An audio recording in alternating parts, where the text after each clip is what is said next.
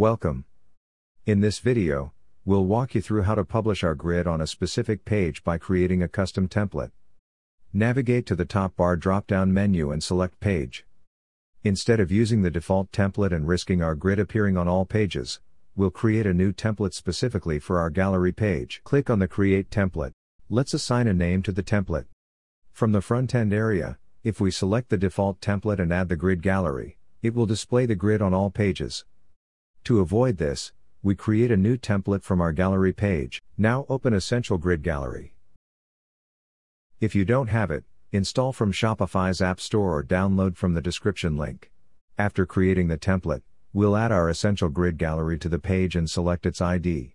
This ensures that our gallery appears only on that particular template. Now go to the Add section.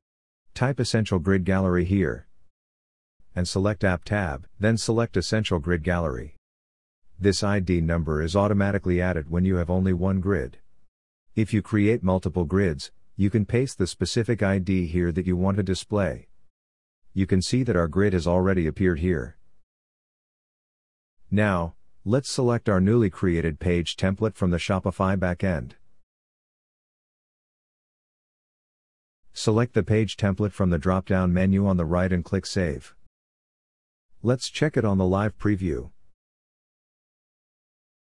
Now, when you check your front-end gallery page, you'll see that only our designated gallery page displays the gallery.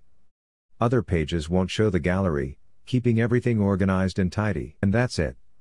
You've successfully customized your gallery page to showcase your grid exactly where you want it. We hope you found this video helpful. We appreciate your time and look forward to seeing your next video. Thank you for watching.